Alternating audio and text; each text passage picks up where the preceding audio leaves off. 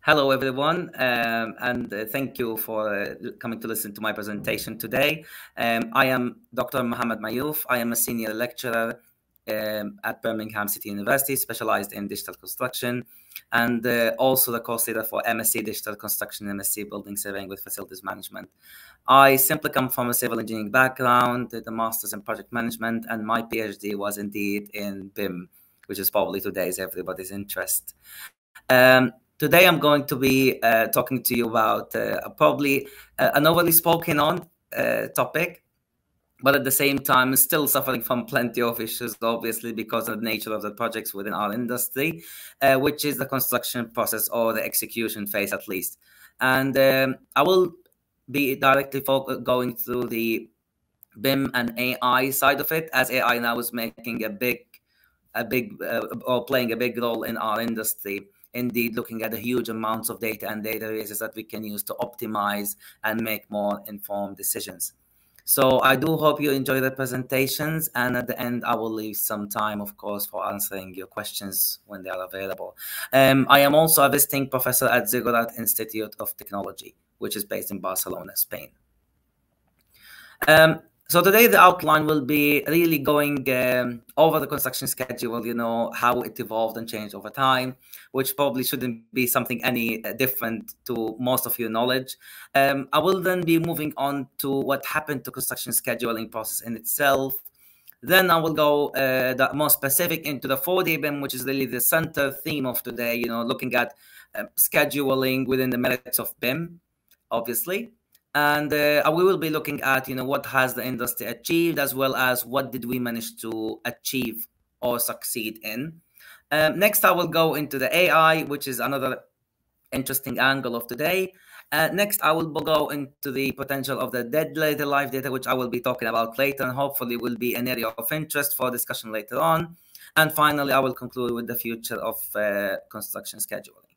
So to begin with, I think construction scheduling, if we look at it principally and in its abstract conceptualization, it didn't start just like, 50, 60, 100, 200 years ago. No, it started probably since the time they were building the pyramids. So you plan a process, you execute the process, you do mistakes, you modify the process, you then trial and error. Of course, the difference at the time between then and now, of course, the less chances to modify, because a mistake back then would probably ended up killing somebody. And nowadays we know that, for example, when a risk or when a delay happen, the simple thing to do is apply modifications, extend or optimize the schedule, move on. So it was really construction scheduling in principle, a combination between time, activities, and the sequences. And then back in the 17th century, the introduction of the bar chart came on, which obviously later on advanced into PERT, CPM, and all these construction scheduling techniques, which most of our people, if not everybody in our industry at least, know or have heard of. So the time activity sequence, of course, was well combined or were added to with the process. And finally, people started even to add resources into it. And that's how construction scheduling advanced over time.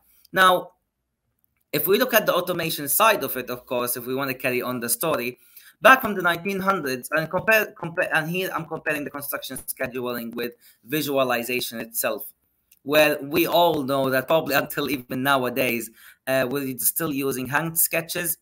And then the 2D CAD came on back from the 50s, which then advanced into 3D CAD and then rendered images. Scheduling, on the other hand, in principle, it did not change. So the idea of using bar charts or critical path method really existed since over 100 years ago. What has changed? The automated side of it has changed, or has at least evolved. So now we started having more software applications to facilitate this. And of course, maybe the simplest one, or the one at least that everybody would know of, is Microsoft Project, which probably comes anywhere as part of the suite of Microsoft Office. But we also know that AstroPower Project it already exists and in huge deployment within the industry. Primavera, which again has become probably one of the most advanced ones to be used currently within our industry, and is being also employed into one of the largest infrastructure projects in Europe, which is the HS2. And of course, the introduction of BIM. Now, BIM did not came in principle back in 2010, or so. It actually, as an idea, was introduced back in the 70s. But then following 2010, or probably a little bit before 2010, with the introduction of BIM, and because BIM had all the infrastructure to be introduced to our industry from a technology point of view, as well as from a process point of view. And of course, the process, people kept updating on it. And when PAS 1192, ISO 19650 documentations came on, they came as a way to structure and flourish that process. Now, back in 2010, or probably late years in between, I would say 2007, 2009, information in BIM became represented by dimensions. So here, 4D is not the one that you actually experience in the cinema. 4D refers to the layer of information or dimension of information concerning scheduling. 5D, which is the fifth dimension, concerning the dimension which relates to cost. And again, that 5D has changed over time in terms of the way that it was supposed to be understood as opposed to the way that it is being perceived right now. And the 6D, 7D, which again, 6D, 7D are being used interchangeably, with health and safety, also with sustainability. 8D is being used as health and safety, and so on. Now, with construction scheduling, what happened? Now, if we look at the overall story of construction scheduling, and I did mean to actually go back to the basics in here because I want to put more emphasis on the data side of things. Scheduling in principle begins with tendering. Obviously, you wouldn't schedule something unless actually you are going to be executing the project or have designed the project that you will be executing. So here, if we want to talk about a design and build, let's say, scenario, which will start anyway with the fact that you're tendering to get the project with the design, potential way of the way you're going to be executing it. You won that contract, and now it's time to actually plan how to execute it. From the tendering, where do we proceed? We proceed, of course, to flourish the design as well as identify the project's key dates. And from there, we proceed into pricing work packages. And later on, what happened? The critical things start emerge. So the difference between pre-tendering, when you present to the client potential way of executing it, now it's time to actually get to the level of detail or get to an appropriate level of detail, because that's the time where you're going to specify how actually this will cost and what are the potentially associated risks, potentially associated complexities that you need to tackle before you actually encounter. Methods of construction, we're talking about potential means to modify the original design and not modify the entire design, but identify how you will be executing it, or what we refer to in our industry as the constructability. Methods of construction is highly influences procurement side of things. And that's why you see there's always that continuous feedback loop between methods of construction, procurement, and work packages, which is another layer of complexity within construction scheduling. And construction schedule, which is the center theme of today. Many companies, not many know this, but of course, to those who are in industry, they would know this for sure. Every company, or at least we're talking about large contractors, for instance, in the UK, tier 1, tier 2 contractors, they do have a template program.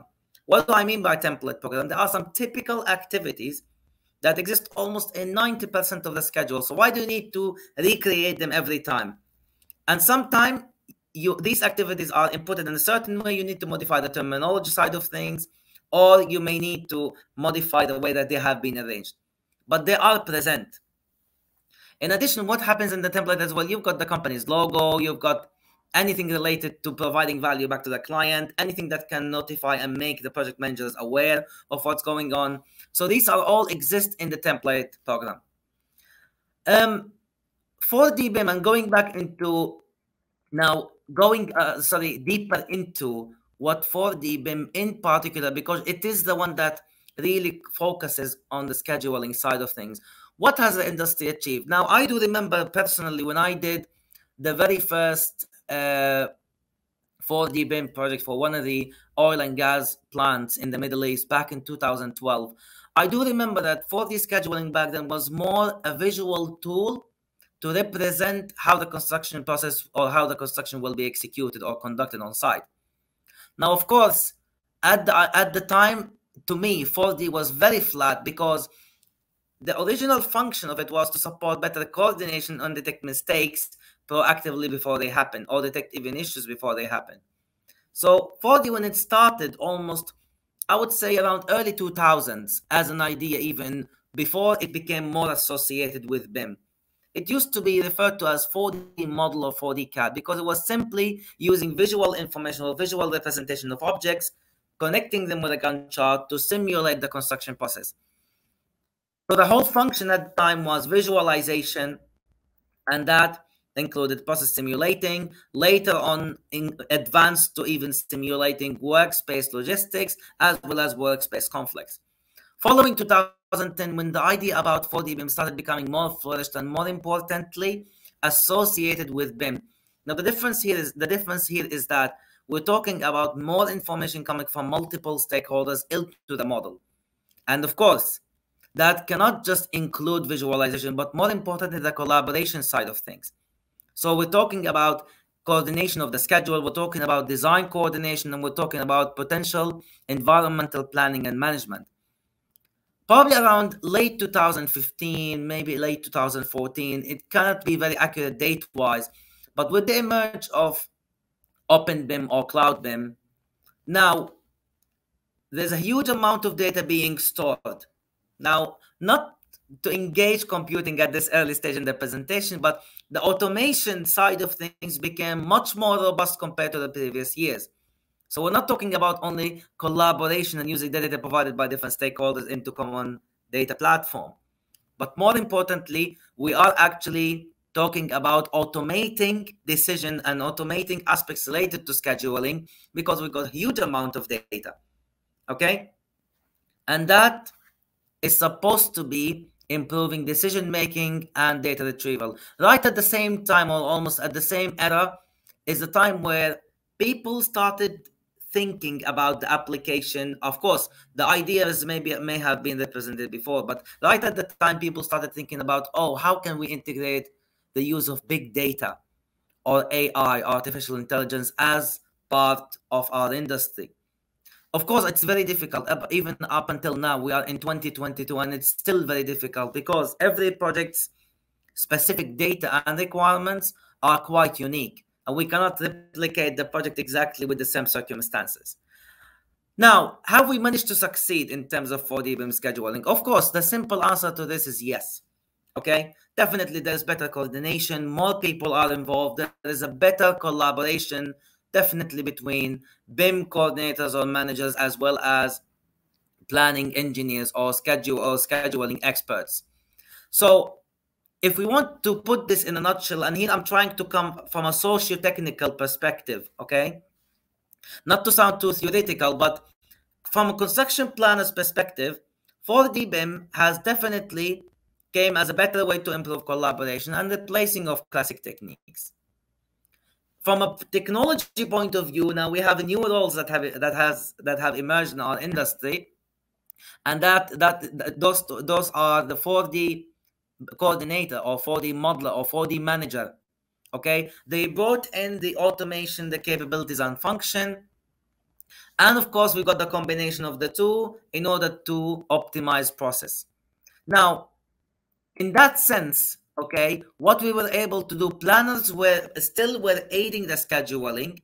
There is still a lot to play in terms of the automation, in terms of improving the capabilities and function of a lot of the software applications that support the function of 4D BIM, as well as there isn't much evidence to show that complexity was tackled. What have we lacked in all these intersections? Data and information definitely remain as a huge issue, because what I'm talking about is how data is being produced right from before the design, advanced during the design, multiple design stages, to the construction process until it becomes information to be used on site, and then progress later on to the client or the handover stage. The quality and time is still, we are suffering a lot, and embedding requirements that we as construction planners want within 4D technology is still lack. Now,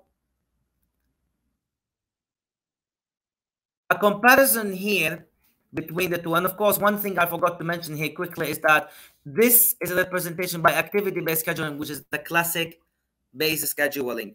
And the classic based scheduling is basically using the original Gantt chart, coupling it with the 4D BIM object, or with the 3D object to create a 4D BIM simulation, and just using the 4D simulation or 4D BIM merely for visualization purposes and process monitoring.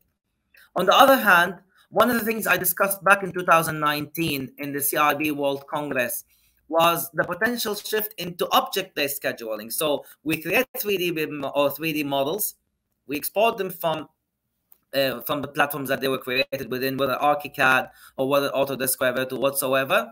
And what we do is we start automating the schedule out of these objects. One of the things that actually, unfortunately, ended up becoming a shortfall in doing that is the fact that, again, data and information is still lacking, because how can you reliably ensure that everything presented in a 3D model is appropriate to do a schedule, bearing in mind that a lot of the activities in a Gantt chart are actually not represented in 3D models. So here technology is more aiding the process, and decisions are more informed by technology. And then the construction planners are coming in to modify things. So instead of doing the work, we are reworking the work. The middle thread line between the two is that data and information still remain the complexity. Why am I saying this? Because with lack of understanding data and lack of understanding information lifecycle, how it comes all the way from design phase to the construction phase, we are not able to achieve optimization.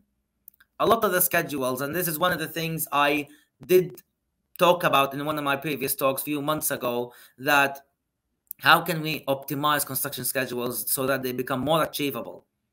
And people are actually saying, oh, we can't really do such thing unless we have full understanding of data and information lifecycle.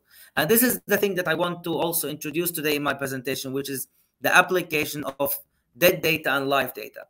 This is actually a representation originally coming from, of course, this was created based on Lori Koskella's back in 2000 identification of different construction task requirements. So every construction task would compose, or at least be composed of, equipment, machinery side of it, people side of it, design data side of it, on-site data, time scheduling, and materials, as well as risks.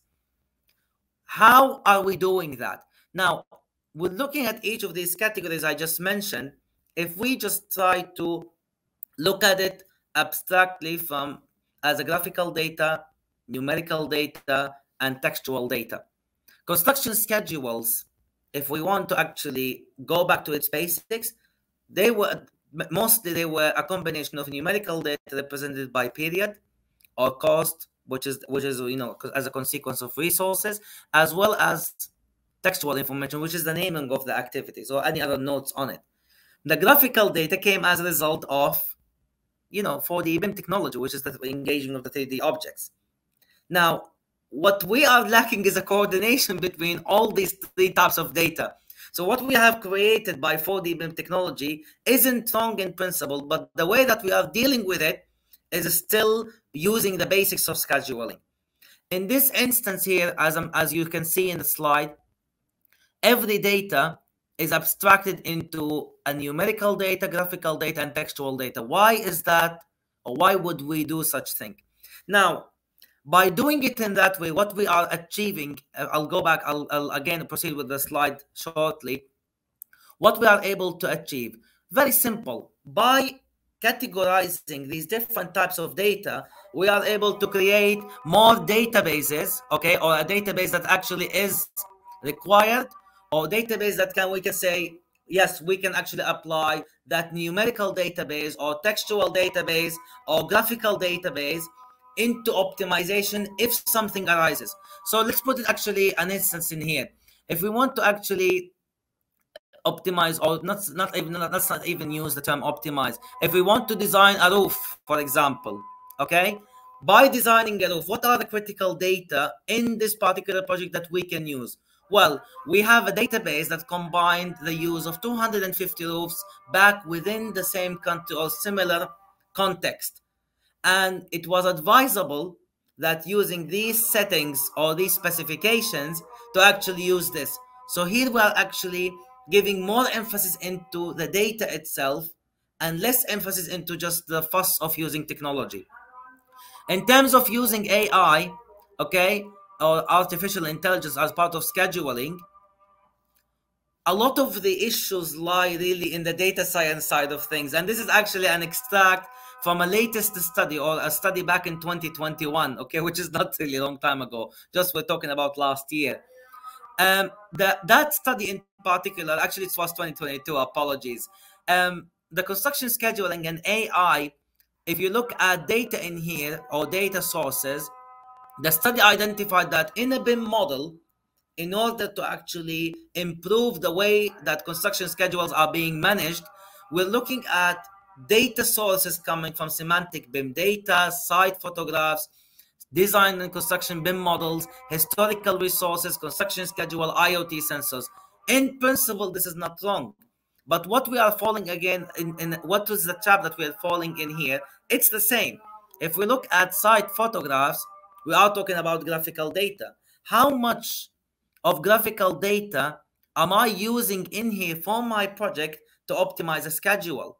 How much numerical data am I using in order to optimize my schedule? And this optimization really should come at almost midway or towards the end of a design stage, where things start to become more flourished. And then we can actually, for instance, estimate times better, put contingency plans better, or put forward contingency plans better, and more importantly, tackle unpredicted risks that unfortunately gets to be repeated in different construction schedules. Now, some of you may actually say that, oh, the same thing has been discussed over and over. Yes, but the difference between back then and now is that now we have means to store the data, means to develop databases.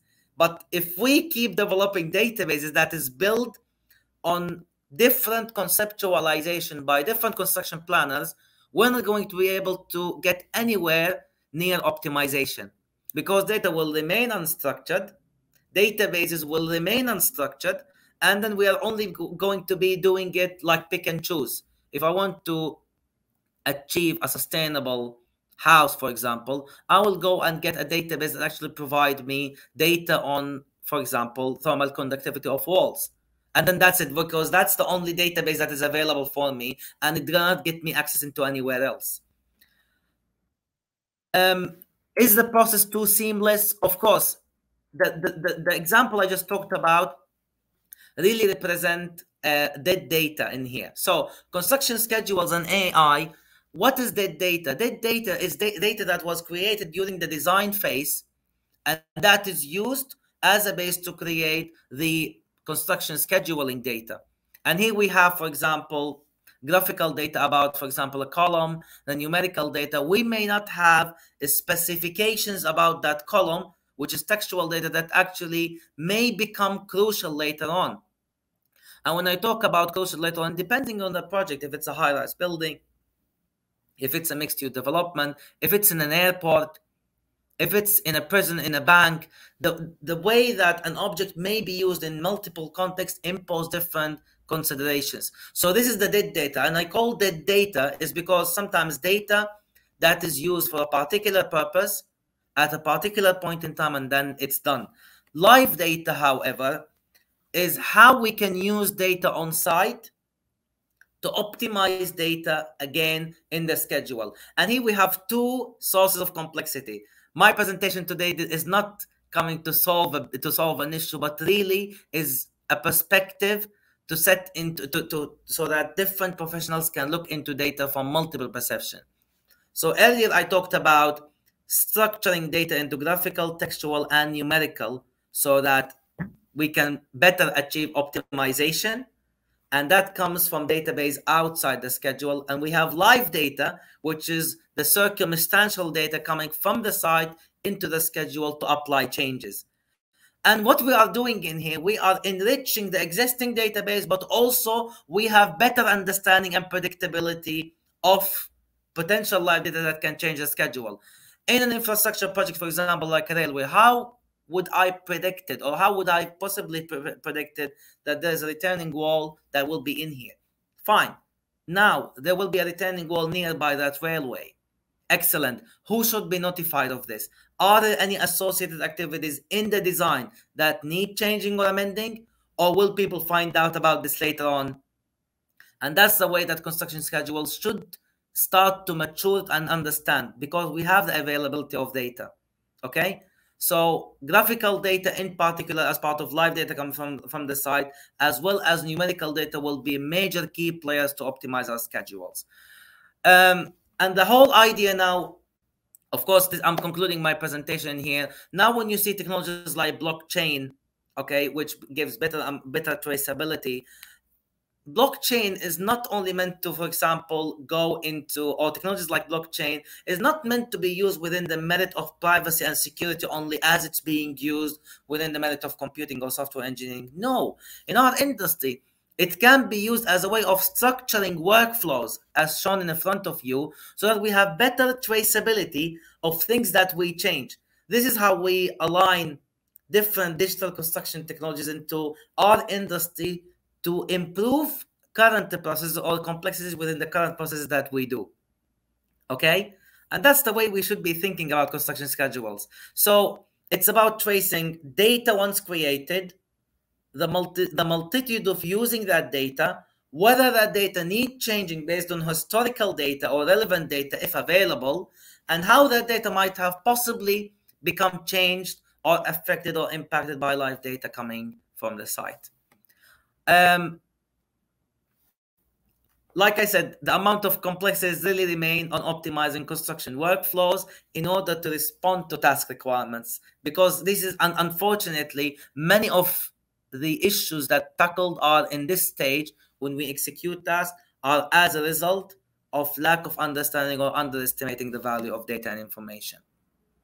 And nowadays, I'm doing a project with the BIM initiative, which is based on Australia, on optimizing a workflow towards 4D BIM itself. So it should be done hopefully by end of this year, latest, early 2023. And it should be published. And it's meant to come as a way of appreciating data and information and processes associated with data and information to optimize our construction schedules better.